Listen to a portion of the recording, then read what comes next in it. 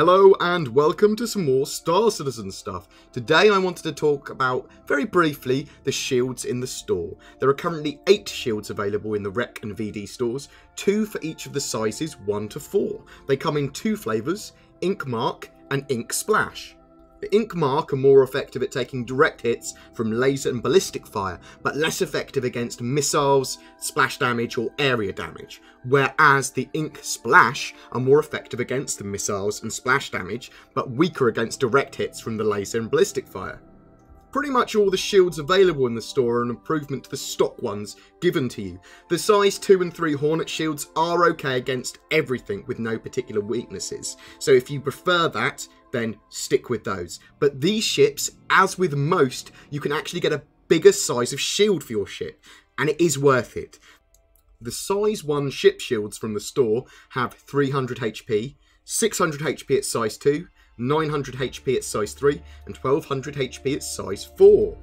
Compare that to the size 1 stock shields that the Auroras and most of the Mustangs share, which is only 200 HP. With the addition of Rec, it is now in almost every situation worth purchasing the largest store shield your ship can take. I prefer the Mark shields as most of my deaths are from direct hits.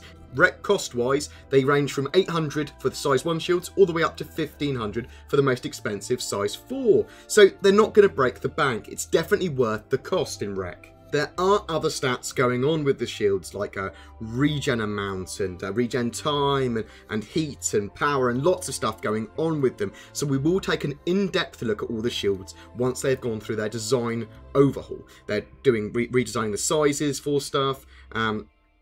At the moment, just grab the max size your ship can take. It is worth the Rec, but only if you're playing Arena Commander at the moment. Otherwise, you're just wasting Rec on something you're not going to be using.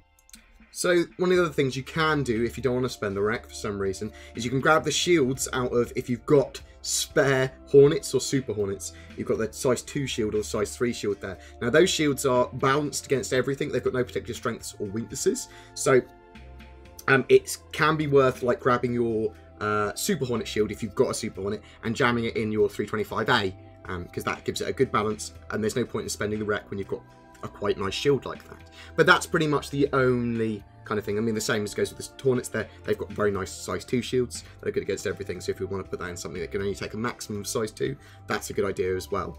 Anyway, guys, I hope that was informative. Don't forget to like and subscribe. It really does help me. And I'll see you in the verse. Or at least next time when we have a more in-depth look at shields.